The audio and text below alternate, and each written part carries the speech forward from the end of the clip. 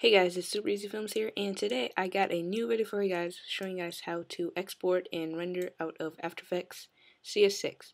So what I got here is some footage of an aerial view of a highway, and what I'm going to do is I want to export it. So what I do is go ahead and click on your comp, make sure it's selected, and go to Composition, and then go to Render Queue. And if you know the shortcut keys, go ahead and click that because it's faster than going up here, but if not, just go ahead and click it. So I was doing a test earlier, so let me just delete that. And right here, this is what it's going to look like. So, or whatever the name of your comp is, but as you can tell, comp 1, it's just comp 1 right there. So after that, you can click your render settings, and then it says the quality, it says you have your quality, you can edit that, and I put it at best. And as you can tell, if you were to pick wireframe, it'd be the lowest quality. But if you were to pick a resolution now, you can have the custom settings of picking whichever one you want. And it also tells you your size of the comp that you have. So after that, you can also edit the frame rate and different stuff like that. You can also edit the time of how long the video you want it to be. So let me go ahead and click OK.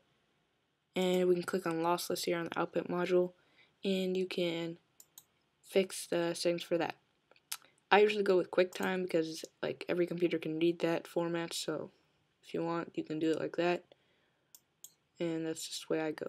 And usually over in QuickTime options I would change that to H.264 because that's the better way to go. And right here you got the basic video settings. Put that at 100, especially if you want the highest quality, but if you don't, obviously bring it down. So go ahead and click OK. Everything else usually you don't have to mess with, but if it's not the same as you see on your screen for your render settings, try to match it up with what I have. Same goes for color management, but usually I don't mess with that. So after that, go ahead and click OK. And after that, click Output to, and this is where you can save it to a disk or a certain area that you want to save it to. So let me go ahead and click Aerial Shot, and click Save, and I'll replace that.